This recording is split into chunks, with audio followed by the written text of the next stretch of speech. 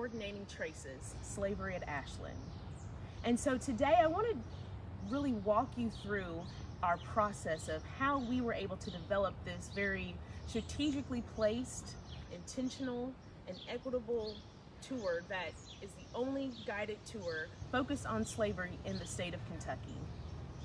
So 2 years ago, Jim Clark, the executive director here at Ashland, approached myself and Trevor and pitched an idea that Ashland and its board and its staff were interested in starting a conversation of either expanding its signature tour or creating a tour on its own focused on slavery. So we jumped in alongside with Dr. Amy Taylor from the University of Kentucky, Ms. Toni King, the Lyric Theater, Ms. Yvonne Giles, and other stakeholders within the African American community here in Lexington to really devote our intentional expertise and skills in developing a chronicle of the people who are oftentimes hidden in plain sight. So we start our tour here at the Farm Road.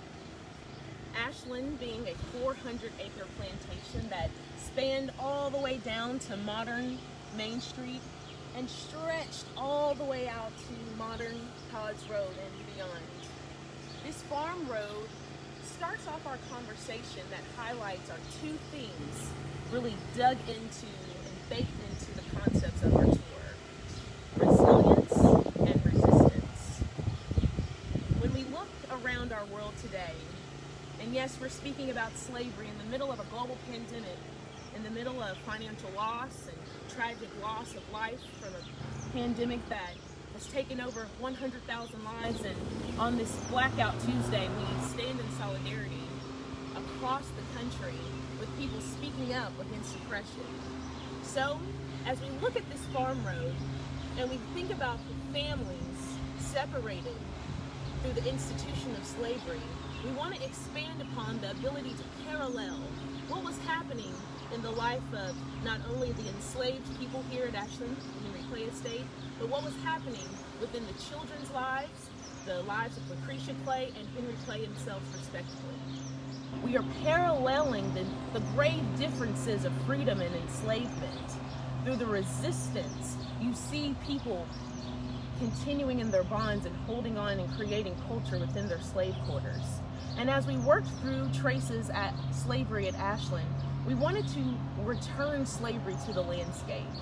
Unfortunately, the present day landscape of Ashland is absent of those artifacts, of those things, memories etched in time. We only have one picture of Mr. Charles Dupuis in this beautiful sketch as we start these tours to the public every single day starting on June 16th. Unfortunately, we won't be able to go into the mansion, but when that indoor portion opens back up, we have this gorgeous portrait, actually an only rendering of a Dupuis, Aaron Dupuis, who greeted the stately guests of Henry Clay, who stated his importance even though he didn't have a voice to speak up for himself and fight for himself. So as we begin this tour, we really want to anchor folks into the lives of the enslaved here at Ashland and Henry Clay Estate. We want to be able to put into perspective how large the plantation was and how folks would be spread out doing different jobs, different duties, different things that they were assigned to. We want to evoke your empathy by focusing on historic documents and sources that not only engage our emotions, but ask ourselves to dig deeper. And so one of the reasons why Black Soil Our Better Nature engaged in this process was because we truly believe that if we can historically interpret agriculture, it gives us a better sense of understanding our American history, which then leads us back to understanding more clearly the institution of American slavery. Because you see, the legacy and heritage of African Americans in farming in this country are deeply rooted and entangled into the forced, free labor heaped upon them through enslavement. But also, white Americans share in this history as well. And this now, in this time of our country where many people are reaching out and asking, what can I do? How can I be engaged? We want to invite you to come onto this tour and increase your knowledge, to challenge your thinking about the history that we've been taught so freely. Because we ask, if Mr. Henry Clay was in Washington for 25 years, who was running Ashland the Henry Clay estate? Who was cultivating the hemp? Who was caring for his award-winning, race-winning horses? So we dig deep into historically interpreting agriculture that says, well, who was cultivating the hemp? Who was preparing the meal inside of the mansion? Who was doing the labor that heaped the great wealth? We want to be able to back up and ask those questions that not only evoke empathy, but they evoke a deeper understanding of our collective hope for our future through our shared understanding of our history. So as we continue on this tour, this is a different tour compared to the other signature tour, the women at Ashland. Now during this live video, we'll continue talking with each other, but what you'll experience when you come on the tour is silence and reflection.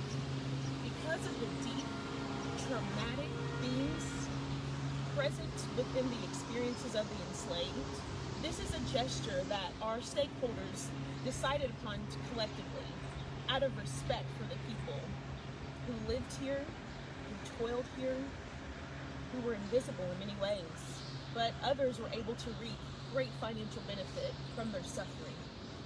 So, as we continue on our tour, we not only want to walk you through the life and the culture of the living quarters here of the farm road that starts us off, we also want to really tackle the challenging themes and concepts that are oftentimes swept underneath the rug when it comes to speaking about our great statesmen and the institution of slavery and their role in participation. So we come to a story about a young woman here at Ashland the Henry Clay estate who was in charge of caring for the chicken. Now, based upon historical documents and sources we've been able to secure, thanks to our great staff here at Ashland the Henry Clay estate, we've been able to gain a better understanding of the sexual exploitation and relationships that happened here. We were able to learn more about this woman and her account of the alleged children that she had with Henry Clay. And that's not only her words, but it's a letter conversation through mail of a former overseer here at Ashland Henry Clay estate and his brothers, speaking about these relationships that Henry Clay had with the people here at his estate. So we really worked very hard to not only hold folks accountable for their participation in the institution of enslavement, but we also wanted to offer a voice for the people who were oftentimes stripped of their dignity and stripped of their safety. So we continue to speak about the historic interpretation of agriculture by traveling to the smokehouse. So again, on this 400-acre plantation, now presently only 17 acres, a lot of agricultural production happened here, from specialty crops to hemp to equine. Henry Clay was the epitome of Kentucky industry. Not only was he the epitome of Kentucky industry, the enslaved people at this estate were highly skilled innovators. Not only were they cultivated to work here on the estate, but outside people were able to lease their labor, and not only were Henry Clay able to benefit, but they were able to benefit yet again off of the commodification of their labor and their humanity. So here in the smokehouse, we explore a story that is sourced from archives and historical documents about Mr. Lewis Richardson. When you come on the tour, you hear a very powerfully constructed and replicated voiceover of a speech that Mr. Lewis Richardson presented in Canada after fleeing and escaping from slavery in Kentucky from Ashland the Henry Clay estate. This powerful and moving speech is voiced by Whit Whitaker, the executive director of the Lyric Theater. And that just continues to go to show how we pulled from our community and really focused strategically on our partnerships and empowering others to have a voice and a role in this new tour. So within the smokehouse, we continue to break down how enslaved workers here at Ashland and Henry Clay Estate not only perfected and innovated the cultivation of hemp, but they were also leading in animal husbandry through swine and mules, sheep, chicken, cattle. Henry Clay is often referred to as the scientific farmer. And so not only do we want to expand upon who receives that designation, but we also want to remind people that modern day agriculture is still highly based on exploitative labor practices. So again, as we historically interpret agriculture through slavery and different historic instances and circumstances, it lends us the opportunity to learn more about our present day circumstances and conditions. Institutions and systems created hundreds of years ago still reap benefits and enact consequences upon people across this nation and this world. So as we stated before, right now the mansion is closed, but when we take the tour, when everything in the world opens back up, allowing that, we will explore the more intimate labor of the enslaved people in the Clay family through the domestic work happening within the house. So that looks anywhere from rearing and caring for children, as we highlight Charlotte Dupuis alongside of her husband Charles and their family Aaron. And we look at how these families, though enslaved people were listed on ledgers next to chickens and cows as property, were looked to uphold and gird entire households and their functionality, to care and nurture for children, to raise up crops and feed people. It's an interesting mental dynamic, and we look to resources such as Trace's Slavery at Ashland to help move us along to a better understanding and a better absorption of the truth, because we know the truth will set us free, and history is one of our best teachers. So as we continue on this journey of exploring slavery here at Ashland, we want to encourage you to visit us online and secure your tickets, because on June 16th, we are going to premiere this tour every single day starting at 1 p.m. And so before coronavirus hit us, we were on track to really launch into this initiative in March. And we were really circling the wagon of amplifying a story, amplifying a narrative that is so core to America, its functionality, and its future. Looking forward to solutions, looking forward to ways that we as a country can grow together in strength. So as we look to joining you on this tour, we encourage you to share this information, share this tool, share this resource, because not only is this tour available to the public, but we're developing additional information for teachers and public school systems and educators on how to teach the history of hemp more inclusively and more wholly. And we want to be able to provide those resources in enabling folks to understand that when you think of hemp and tobacco and specialty crops and the equine industry and bourbon, you cannot eliminate, exclude, or ignore the African American contributions, innovations, and ingenuity here in this state and in this country. So we invite you, like I said, to join us. We're really excited to, again, offer this resource in a time where many are looking dismayed, when many are looking for a next step.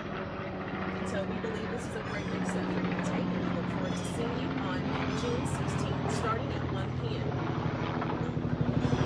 Thank you so much, Ashley, and I'm going to open it up for questions now. So if anybody in the comment section has any questions, please go ahead and drop those to us right now. We're going to stay on for just a second to allow you to ask those questions, and we apologize for the leaf blowing that was at the beginning of the tour. So if you missed anything, if you couldn't hear something we said, we'd be happy to repeat it. Ashley, can you tell me maybe one of your one realization that maybe you had in studying this history? Yeah, so I'm from Lexington, and my biggest realization is how large the initial estate was, over 400, 600 acres collectively. And that's pretty much, as I said, a large corridor of all the way from downtown to almost to Richmond. So the expansiveness and the need for labor, the expansive need for labor to maintain such an operation is one of the greatest realizations of really being able to pull back and help the greater community understand that Mr. Clay did not accomplish and achieve or reach this point by himself. That's perfect. Thank you for sharing. And I wondered if you could tell us a little bit more about the work that Black Soil does and why it's important, and how you actually got involved and why you're working with Ashland. So Black Soil exists because when we put a seed in the ground, the soil doesn't see the color of the hand in which sowed that seed. Yet and still, we have enormous inequities and disparities represented in modern American agriculture. In Kentucky alone, the average product valuation for farm products coming off of Black-owned farms is around $10 million, compared to their white farm counterparts and the valuation of their farm products being valued at over $5 billion. So truly, if you really look at the nuts and bolts of agriculture, it's one of the greater equalizers, one of the industries that you could really have a lot more equity.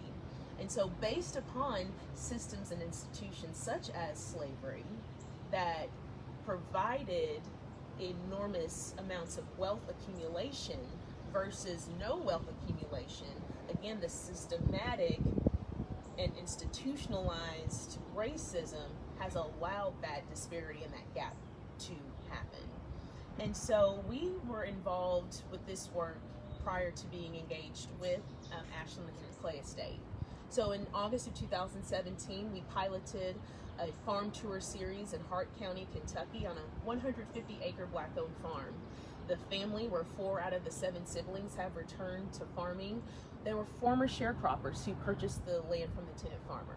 And so since then, Andre Barber and his siblings who are farming with him have run a CSA, run cattle, dairy, so on and so forth. And so through relationship-centered placemaking, we piloted a farm tour that basically helped us build our infrastructure. So we want to help African Americans and people who have been disconnected because of traumatic, negative connotations and narratives such as enslavement, the real PTSD of feeling that, the real understanding of having wealth stolen underneath you for the work that you've done.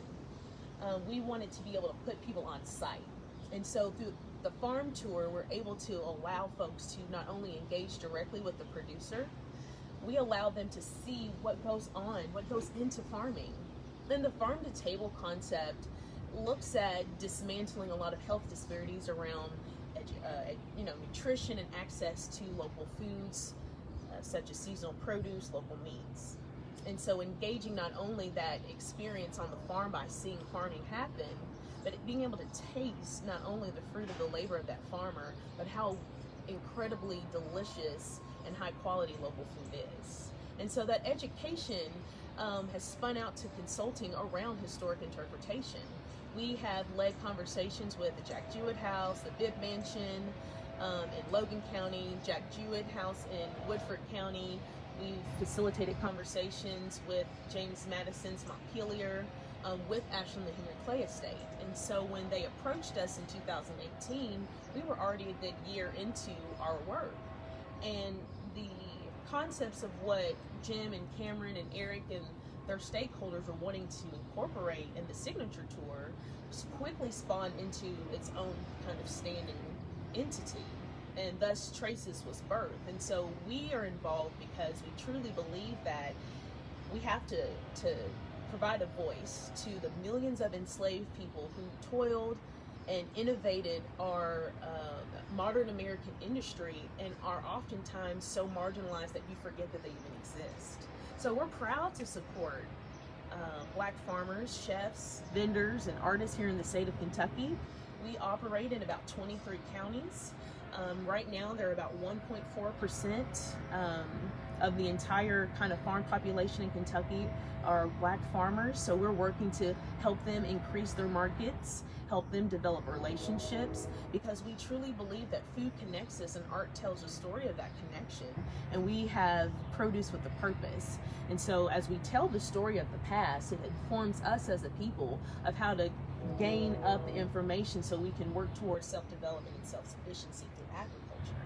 And so, you know, my background is as a sociologist. I always want the individual to see how the system is affecting them, and vice versa, how that system affects, the individual. And so through this work of Black Soil and the work of Farmer Brown, the NC, through my partner Trevor Claiborne, we've really been able to have a holistic approach of reaching the youth and the families to build a pipeline of future farmers, and all the way up to our adult population of having conversations that really jolt what you've always thought was true. And so we respectfully and kindly want to inch our way in, but also beat the door down to say, like, enough is enough. And it is time for us to really embrace a more holistic, full picture and history of what happened here in Lexington, Kentucky and beyond. So we thank you again, and if there are any other questions, I'm happy to entertain them. Yeah, so we have a lot of people who are responding to what a powerful project Black Soil is, and actually if you want to learn more, you can go to blacksoilky.com. That's right, blacksoilky.com. There you go. And so our work right now is focusing, obviously we're in the middle of our production season, of really helping farmers cultivate their product through markets, through serving young women who are facing single parenthood, getting nonprofits connected to meals. We're really here to service our community through agriculture. And again, as we look to continue our partnership with Henry Clay Estate, this is just the beginning. There are public houses across the state. And again, here at Ashland, we're really pioneering this as the only guided tour focused on slavery in Kentucky. And so we know that slavery didn't only happen in Fayette County, but we also know that there's a chance for other historic public houses to reach out and build a consortium. So we're really speaking this truth holistically. As we look to the future of what we'd like to see happen with Traces, we'd like to lead initiatives to help people, descendants of enslaved people still residing in Kentucky or here in the region, to help be more connected to their ancestors and their work here at Ashland Henry Clay Estate. So this is just the beginning, and if you are interested in learning more, this is a great first step to take. Perfect. We do have one question, which is from Elaine McDonald, and she asks, what happened to people who were enslaved at Ashland? Freedom came, where did they go, what did they do? So some folks, like the Dupuy family, stayed at Ashland. The majority of folks either left the estate or they stayed as employees. And that's one of the things that you really learn as you study the institution of slavery. The lack of documentation of where folks went is very, very limited. So people like Miss Yvonne Giles, like Miss Joyce Johnson, like Miss Toni King, who are these like history warriors who really fight hard to dig deep into genealogy and archives to help tell us, help guide us as to what happened to people. It wasn't just, the story didn't finish. You know, slavery didn't end and people just vanished. So that yet again is another future phase of how Ashland and its stakeholders can help cultivate a larger engagement with our community. Thank you. So one last thing I want you to touch on is the idea that today a lot of social media, we're pausing, we're taking time to reflect. So I wanted you to tell us why we decided to go forward with this morning. Yeah, so we decided to go forward with presenting today's preview because for so many years the people who were enslaved here at Ashland and Henry Clay Estate had no voice, were disappeared, were vanished, were not regarded, though you can see the imprint of them all over. You can see their legacy. So we blacked out Ashland, the Henry Clay Estate today by telling the truth. by inviting you into a resource that you can engage with, that you can participate with here in your city, that you can begin teaching your children and your descendants the truth and the role that they play in creating a more equitable and just future for us all. So that is why we chose to move forward with going live today to speak their names, to show you and to tell you emphatically that their Black lives mattered. So we thank you for listening and joining us today, and we look forward to seeing you on June 16th.